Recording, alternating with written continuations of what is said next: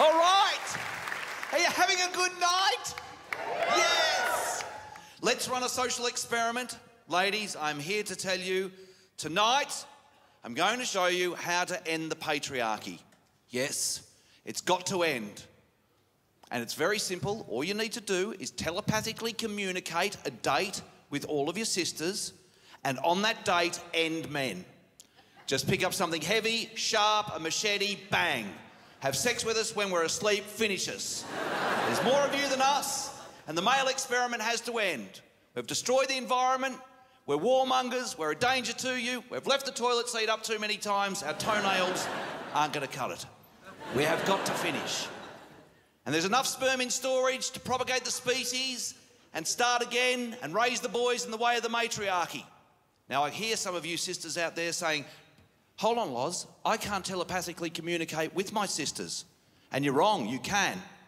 And I'll give you an example of how it's done.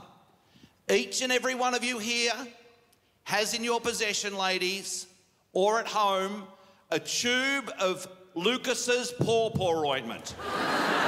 Every one of you has a tube or a tub. Some of you have multiple. I've never seen it advertised on the television. Never heard it advertised on the radio. Seen an ad in a magazine or a newspaper. It's a higher form of communication. Or a very effective whispering campaign. You've got to get some Lucas's pawpaw ointment. I haven't got it. You've got to have some. I've got a spare tube in the car. It's in the glove box. It got a bit melty in the summer. You've got to put it in on your lips, rub it on your elbows, put it on your knees, whack it on a squeaky hinge. You've got to have some. All of you have got some. And I can see some men's faces in the audience just going, what's going on? I don't understand. Things are changing too quickly. I don't know the difference between pawpaw and papaya.